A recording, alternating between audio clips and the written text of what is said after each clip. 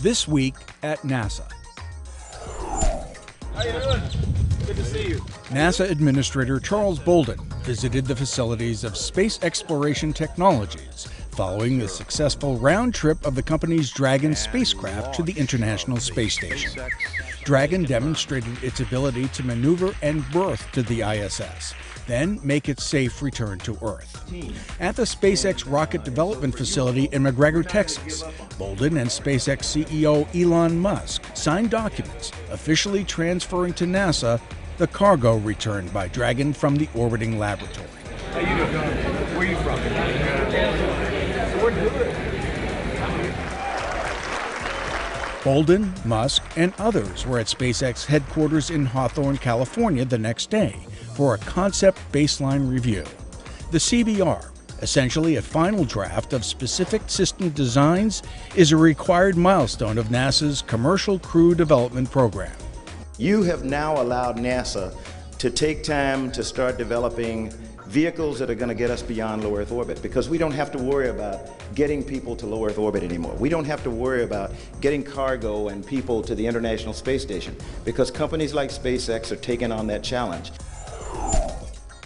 Deputy Administrator Lori Garver opened NASA's Sample Return Robot Centennial Challenge at the Worcester Polytechnic Institute in Worcester, Massachusetts.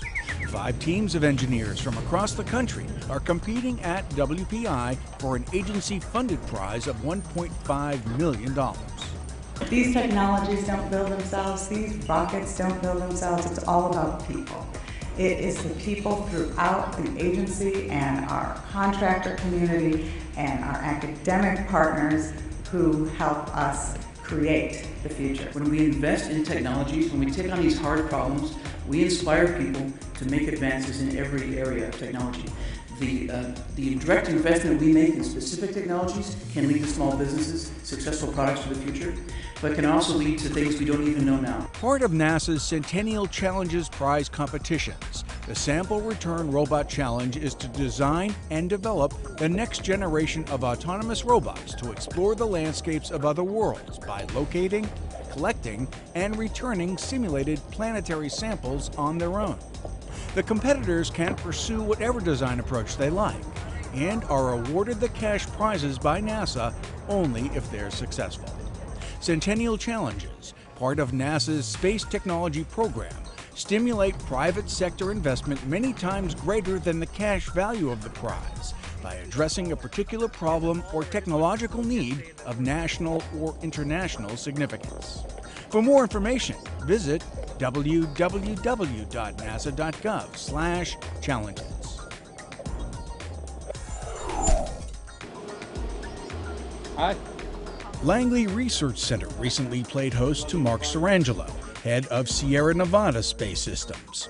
NASA and Sierra Nevada are marking the 5th year of a partnership to design and develop the Dream Chaser space system, an orbital crew vehicle based upon Langley's HL-20 lifting body spacecraft.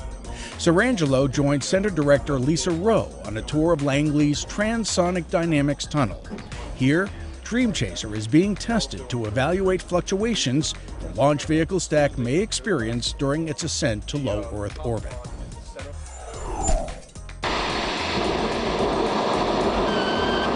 A 1,150-second test of the J2X power pack, a subset of the engine, became the longest duration firing ever conducted in the Stennis Space Center's A-Test complex. Surpassing the previous record by more than a full minute, the June 8th test marked a milestone in the development of a next-generation rocket engine designed to carry humans deeper into space than ever before. The significance of this test is to look specifically at the pumps and what they're producing, to see how they react in different environments. And we're making sure that everything we've put on paper and that we've developed on computer models is working in real life. The J2X is the first human-rated liquid oxygen and liquid hydrogen rocket engine developed in 40 years and will provide upper stage power for NASA's Space Launch System, or SLS, the heavy lift vehicle that'll send the new Orion capsule beyond low Earth orbit. small regional companies and government agencies near the Michoud Assembly Facility that may want to help develop and support the SLS were hosted at Contact 2012. 73 companies exhibited their services at the networking event, co-sponsored by NASA, the Louisiana Small Business Administration, and Jacobs Technology. NASA has narrowed the landing target for its most advanced Mars rover, Curiosity. When it sits down on the red planet in August, the car-sized rover will now be closer to Gale Crater's Mount Sharp, where it'll conduct its science. Fear of any additional risk that comes with putting down nearer the mountain's hazardous slope was overcome by confidence in Curiosity's precision landing technology. Rock layers located in the mountain are the prime location for rover research.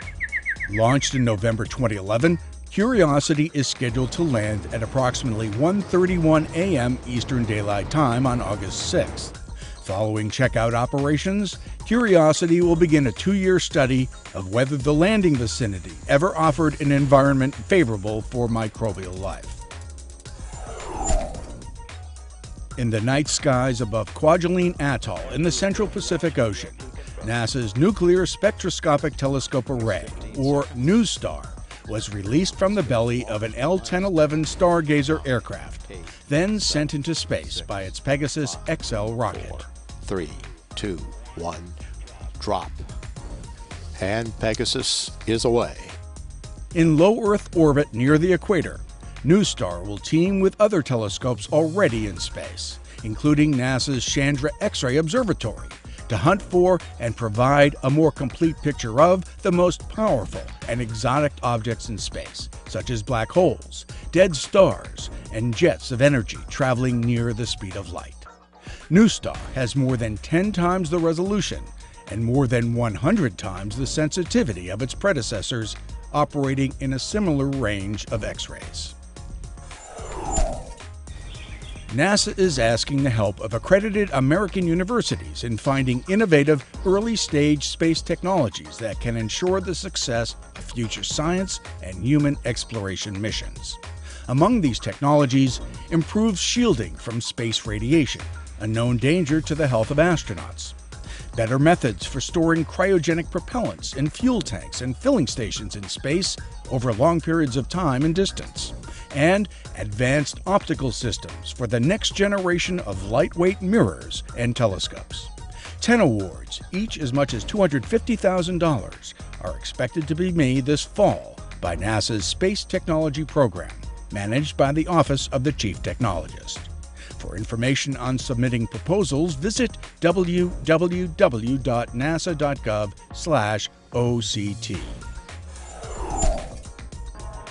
Johnson Space Center, Houston, and surrounding communities welcomed a full-scale replica of the Space Shuttle recently with a weekend of activities to commemorate its arrival.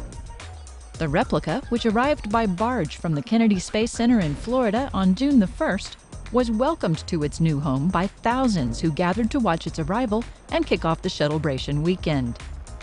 The crowd cheered as the Space Shuttle arrived at the same dock that saw the arrival of the Saturn V rocket in 1977.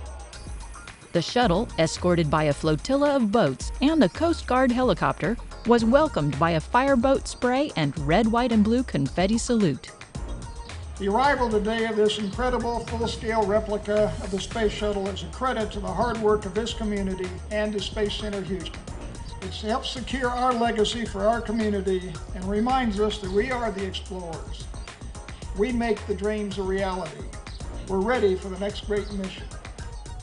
Early on June 3rd, crowds lined the street of Nassau Bay as the replica made its nearly 4-hour trek down NASA Parkway to its permanent home at Space Center Houston, the official visitor center of the Johnson Space Center. The new attraction will provide visitors a close-up view of a shuttle, including what it's like to be inside the cockpit, an experience that will only be available at Space Center Houston.